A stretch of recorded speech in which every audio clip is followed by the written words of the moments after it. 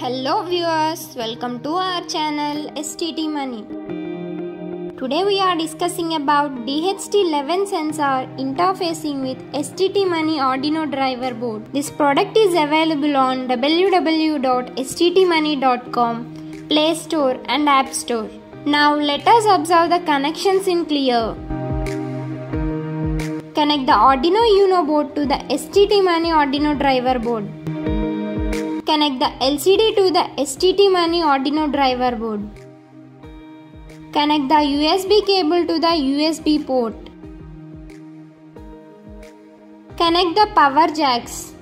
Take the DHT11 sensor and observe it.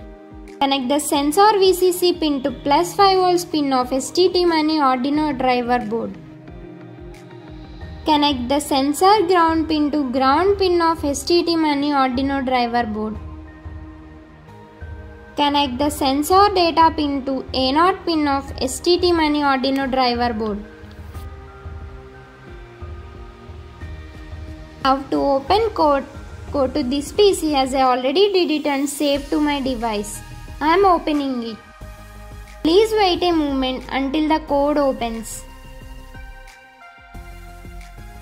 Go to Tools and check whether the Arduino board is connected or not. And also check whether the port is connected or not.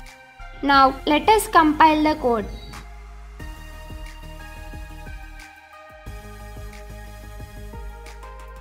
As there is no errors in the code, yes, we got done compiling. Let us upload the code to the board. Yes, we got done uploading. Now connect the power supply.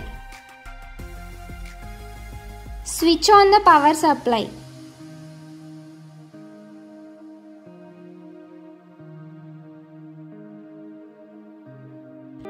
Observe the output in LCD. Now take the soldering rod to increase the values.